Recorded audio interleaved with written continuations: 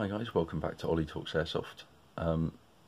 This is going to be the first in a multi-part series because, as the title suggests, I've broken my Vortex sight here, and I'm going to be going through the warranty claims process to try and get it repaired. And they do have their unlimited, no quibbles lifetime guarantee on these, so I'm expecting it to be quite a simple process, but until you go through it you kind of don't know.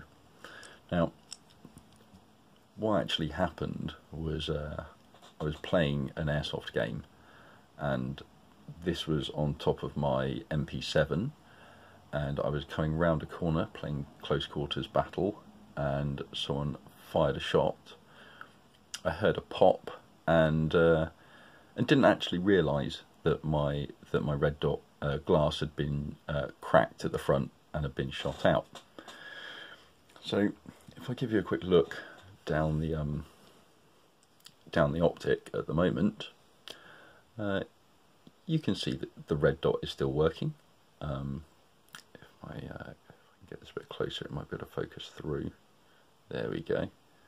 So it actually still works fine. It still has a crisp, sharp dot that you can see, but it does have a crack running down the front lens. And when I pull it back a little bit further, I think you can kind of start to see that. There we go.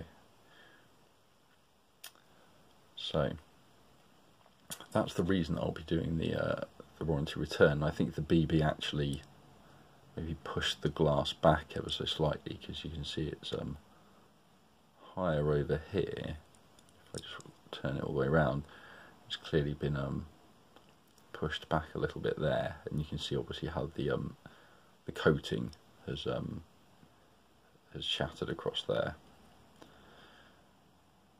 So the first part is identifying the problem. So that's what the issue is. I believe this should be covered under the no questions asked lifetime warranty. So I will let you know how the process goes. I believe I've got to fill out a warranty form. So when I come to filling out all the forms and sending it off, I will do a part 2, and hopefully when I get something back from them, I can follow up with a part 3. But in the meantime, take care of yourselves, and I'll speak to you soon.